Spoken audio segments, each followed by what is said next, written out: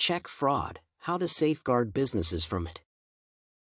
Check fraud alludes to any illicit attempts to gain funds via paper or electronic checks. This could involve writing a poor check on one's account, counterfeiting a check in another person's name, or creating a wholly fraudulent check. Due to the increase in e-commerce, contactless banking, and computational capability, check fraud has escalated and become more complex today. Fraudsters are adopting many of the same technologies that firms use to develop and swiftly deliver new banking offerings and services. Using inexpensive, on-demand computing resources or machine learning techniques that are more nuanced and capable of influencing check fraud detection technologies, fraudsters can more effortlessly violate the law. As discussed herein, the 4 types of check fraud include paper hanging, check kidding, check floating, and check forgery. Paper hanging means writing faulty checks intentionally, where some account holders set up accounts to write bogus checks. Check kiting incorporates 2 wallets owned by the same individual or a partner. Moreover, such people pay from one bank to another, giving the impression of a balance. On the other hand, check floating is written to enjoy the benefits of float time. Account beneficiaries float checks to stall for time before payday. In other circumstances, they operate a more complicated version of the previous hoax. Falsifying or fudging a signature on a check constitutes check forging. Individuals who carry out such kind of fraud spoof the signature on another person's check. Then, they can deposit the check in their account or utilize it to acquire products or services. Forgery often occurs in an enterprise when a worker writes a check without appropriate authority. Additionally, fraudsters will likely steal a check, approve it, and submit it for settlement at a storefront or bank teller counter with fake credentials. To detect changed checks, business personnel should remember the following suggestions.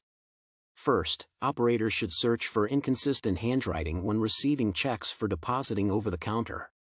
If they notice discrepancies between the value, the payee's identity, or other written data on the check, they may choose to conduct additional research before processing it. Second, in receiving checks for deposit, cashiers should also search for evident indications of tampering.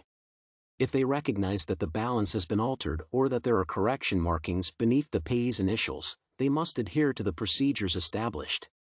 Lastly, organizations may suggest buying check fraud monitoring tools such as Inspect and Sentry to prevent losses due to check fraud. These systems examine the stock components electronically and find minor flaws invisible to the human eye. Then, they provide the suspect checks in a workflow program so that staff can physically decide. Businesses may use the following discussed ways to curb potential check fraud.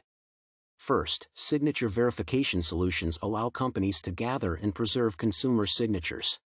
Then, specialized software examines the signatures on checks and other records for inconsistencies. Second, businesses can use UV fraud identification software by having clients print checks with UV ink.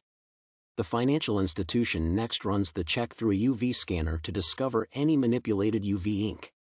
Lastly, banks may utilize an automated image method that uses robust algorithms to detect subtle changes that are not evident to the human eye. These tools examine payee data, signature line positioning, typeface, design, check size, and unique identifiers.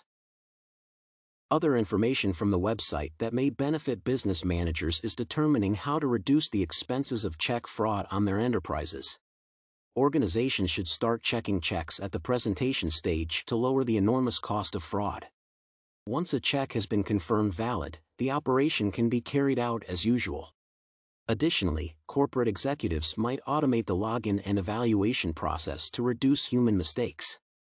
Check fraud algorithms compare encoded check data to digitalized data and provide an error notice if there are any inconsistencies, minimizing check fraud costs.